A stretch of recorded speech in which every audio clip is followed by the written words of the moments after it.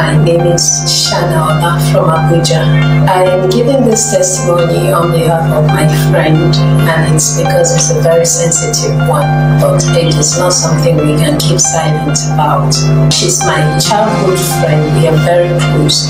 She's been having a challenge for a couple of years, and she told me about it when she began going into depression over it. She didn't know who to talk to, so she talked to me about it. It was a strange condition in which her private part was tearing.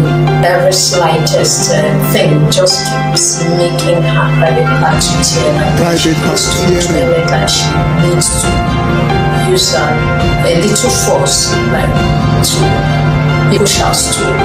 Her private part will tear the most.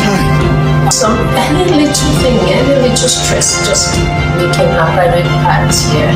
She talked to a nurse about it about 2 years ago, and the nurse checked her and told her that it was not anything to worry about, that she shouldn't worry too. But the problem persisted.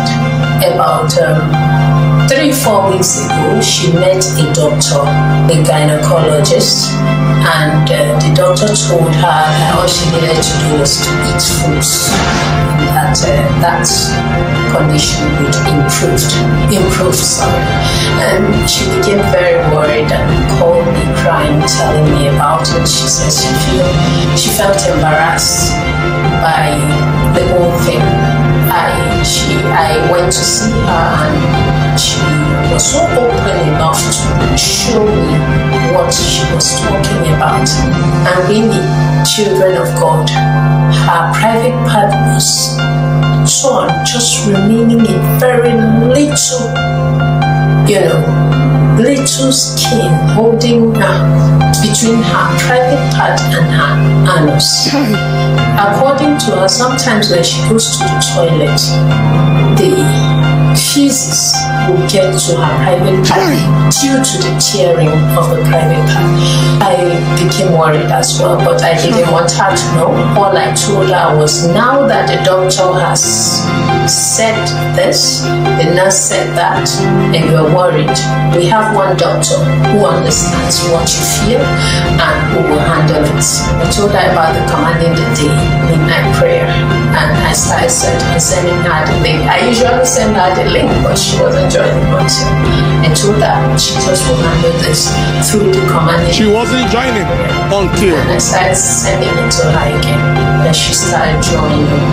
On Saturday last week, which was I think the 7th of June, when Daddy returned from Canada and England, during the commanding the day midnight prayer declaration, that he declared and mentioned there is a chronic sore that God is healing. There is chronic sore generally, but this particular one is a genital sore. It's on the reproductive. It's on the reproductive organ. Very terrible, like a genital what, a herpes, or or a syphilis or something. It's right on the organ. I declare today it has been very terrible and very, very, very shameful. I declare today it dries up. Hey! In the name of Jesus, it dries up now. In the name of Jesus, it dries up now. In the name of Jesus. And Daddy was saying that I knew it was my friend, and I began to give into that for her, and she was watching as well. Daddy, the next day, she refused to check herself. It was Sunday, she refused to check herself. Throughout, she kept on declaring that that condition has been healed. And I kept on telling her to declare it. I kept on declaring it that it is healed, that that wound is closed up, the tear has been stitched back. Spiritually, the stitches will not be seen physically, but that it is done, the wound is closed. And Daddy, Sunday night, she checked herself. To the glory of the Most High, my friend is healed. She said, that private part has closed back to the normal size. This is so much, we can't hide it. Close back like that. She had to bring it up herself, and I understand it, and told her I would share the testimony for her. Thank you so much, Daddy. Thank you, Mommy. always say that if you had not answered the call of God in your life, that thousands of us would have been in our early graves. Thank you.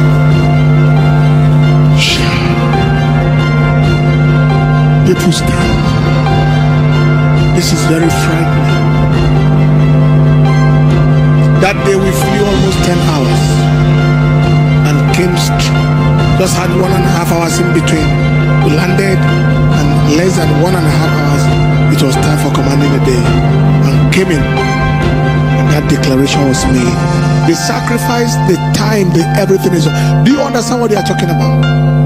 That the female reproductive system, the woman's system has turned to a point where what is left is a tiny skin between that place and the anus. So feces will move up and so on.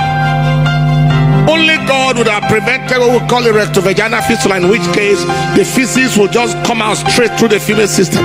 That's the wall of the two walls just jammed together. If the tear had continued, maybe by the next day or the other, if this a few more days, because once she said it was just a sliced skin holding the two, a few more days they would have joined. The two places will become one. Massive infections, terrible. Only God.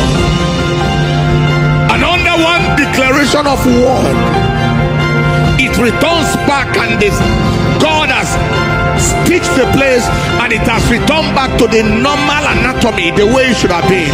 I don't know how you feel, but this is incredible. We serve a mighty, mighty, mighty God. Lift your hands and lift your voice, and let's appreciate our God, appreciate our King. Let's go on our knees and just appreciate him, honor him, worship him, worship him, worship him, worship him, honor him, adore him, magnify him.